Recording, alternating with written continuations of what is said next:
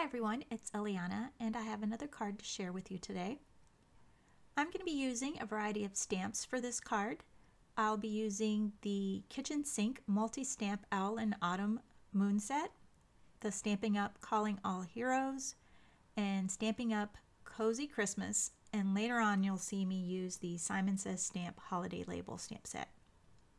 First I'm going to start by prepping my card front with my embossing buddy, and I'm just setting my stamp onto the MISTI, and I'm starting in the upper corner because it's just easier for me to stamp this scene this way because the stamp isn't as long as the card front. If you notice, I'm going to be using the new mouse pad that is available at mysweetpetunia.com. The mouse pad has a hard coat on it, so it's going to protect your grid lines that you see, and you can wipe it. And I've even used StazOn and used the StazOn cleaner, and the grid lines are perfectly safe. They are underneath the plastic coating. You can also flip the mouse pad over and you have the nice foam that you're used to when you use your MISTI, so it's kind of versatile. You could still use the grid paper if you choose, but this is just another option so that you don't have to worry about paper or whatnot. I like to use the mouse pad when I'm using Versamark because you can wipe it up right away, where if you're using it on the grid paper, the Versamark stays wet on the grid paper for just a little bit longer, and I tend to get more smearing on my card. So what I'm doing now is I stamped my image onto a clear piece of plastic so that I could see where my image will meet, and that way I know where to put my paper so that I can make a long cityscape on the front of my card. And I'm stamping over and over again with the Versamark because I want it to be a nice, crisp, dark image. And I'm just continuing to stamp until you don't see that seam in between.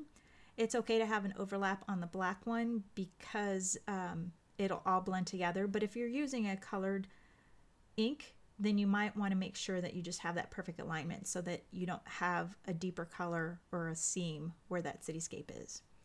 Now I've used some clear embossing powder, and now I want to color in the lights in the buildings so that they appear on, and so I'm just using a Copic color, just a yellow that I had, to color in the lights. And then when I'm done with that, I'm going to want to seal those little yellow marks because I plan to do some distress inking, and I don't want to ruin the yellow with whatever ink color I use for my distress. So what I'm doing is I'm taking a Versamark pen and I'm just going to color in over where the yellow is, and then I'll go back and I'll add my heat powder. And you want to be very careful where you add your marker. I changed tips here. I was using the bullet, now I'm using the brush pen, because if you go outside of the line, you're not really going to notice until after you put your powder on. You'll see what I mean in just a little bit. So as soon as I'm done covering all the lights with my Versamark, I'm going to go ahead and use my powder, my embossing powder, and I'm just using some white embossing powder. And it doesn't matter if you get more embossing powder on the black, you just have to be very careful to make sure that you wipe off all of the embossing powder from around the buildings, because you don't want to have the strays there when you do your distress inking. So now I'm using the Kitchen Sink Multi-Stamp Owl and Autumn Moon, and it's a really cool stamp set, and it took me a little while to figure out how to use the stamp, but it is so beautiful. I really do like this stamp set. First I'm prepping because I am going to be embossing, and I'm using Avery Elle Silver Fox to do my first layer. And I did look at the back of the packaging so I could tell which way the pieces go, and I'm just trying to line it up using the directions on the back. So now I've added step 2, and I'm using Avery Elle Silver Fox, but I don't want it to be very dark, and so I'm just going to do second generation stamping. So I'm just stamping onto a post-it, and now I'm stamping my man in the moon. I want to seal the image. So what I'm doing now, what you didn't see is, I guess I cut it out, is the solid part of the stamp set, and so I just used Versamark. And I saved this one for last because the Avery Elle stamps inks, they dry rather quickly for pigment inks, and so I wanted to make sure that the last coat would be Versamark so that I could put my clear embossing powder over that. But before I do that, I'm going to go ahead and stamp my Santa and the reindeer over that spot. And I'm using the the Versa Fine Black Onyx ink, and I'm stamping it multiple times so that I make sure that I get the nice black crisp silhouette. That way it'll match with the cityscape. And once I'm done with that, I'm going to go ahead and add my embossing powder and coat everything. And what's really cool is that with the MISTI, you can go back and you can add the clear layers of Versamark, and then you don't have to worry about masking when you use your distress inks, because everything is underneath that coat of clear embossing powder. You don't have to worry about masking or covering up little details. Okay, so now I'm ready to move on to the next part. I'm going to be using my distress inks to make my night sky. And what I'm doing is I'm using my applicator, and I'm adding chipped sapphire, black soot, and peacock feathers to create my night sky. I'm starting on the craft mat and sponging onto my panel. And I'm going to keep doing this until I am happy with the night sky. I do want to keep it pretty light around the moon so that it looks like the moon is glowing.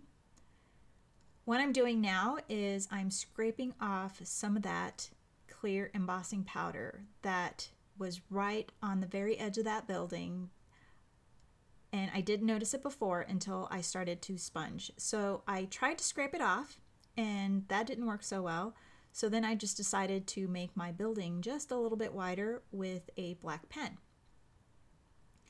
You want to make sure that you use something that's like a slick writer, because if you just use a regular marker, it's going to wipe off. And so that's why I went back and started using my Copic marker, and I found another building that also had that little bit of a halo, and I didn't want it to show up. So I'm just checking to make sure that it's dry before I start smearing things around. And I'm continuing to make my night sky.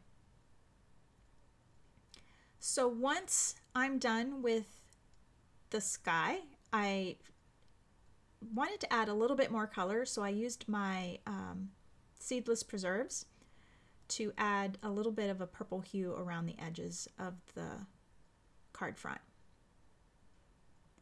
I wanted it to look like the buildings in the city were were causing the sky to be a little bit brighter. If you know, like when you're in a city, you don't really see the stars as much as when you're in the country. And so I didn't want the area around the city to be as bright, so that's why I left it a little bit lighter. Now to create the stars, what I did was I used Close to My Heart Create a Shade Paint in Pearl, and basically it's like a base that you can add like a re-inker to it, and it gives you like a pink color, but it adds a little bit of a pearl. And I just watered it down. I didn't add anything to it. And then I just flicked my little stars onto my night sky. Now I wanted to add a little bit of interest to the left side of my card, and so I'm just going to create a little panel and I wanted the stripes to be diagonal, and I didn't have a stamp set or a background stamp that did that, so I just took this thin striped one, and I'm not sure what kind it is because there's no label on it, and I just put my cardstock at an angle.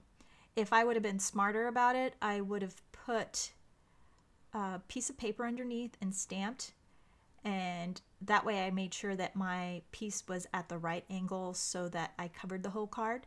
And I don't figure that out until I add my embossing powder. And I've already moved my card, so I can't go back and re-stamp because I've already moved everything. And so what I end up doing is I just take that same Versamark marker and I'm just going to continue that line and just add a little bit of powder, and you can't even tell that I had messed up.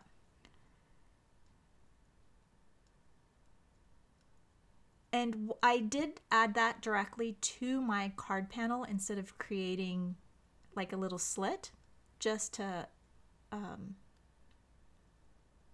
not sure why I did it that way. I didn't want to have to add another strip of paper to the edge of my cardstock, I suppose. And now I'm adding a little bit of a border. I like that solid border between two patterns. And so I'm creating my own silver paper. And I'm just going to, I noticed that my embossing wasn't completely melted, so I went back and melted all of the powder. I'm adding that little bit of strip to the card panel, and I did trim a little bit of that card panel down. What I did notice is that I had some stray embossing powder just to the left of the moon, but it kind of looks like stars way in the background, so I just left it alone. And I did want to add a sentiment, and I couldn't figure out where to put the sentiment so that it wouldn't ruin the scene in my card. And so I tried to find the smallest Merry Christmas I could find in my entire stamp collection, and I ended up finding this little bitty one on the Simon Says Stamp holiday labels, and it is like the perfect size. Thanks so much for watching, and I hope you enjoyed the video. Be sure to give it a thumbs up and head on over to my blog and be sure you subscribe so you get the latest updates on My Sweet Petunia. Thanks again. Have a great day.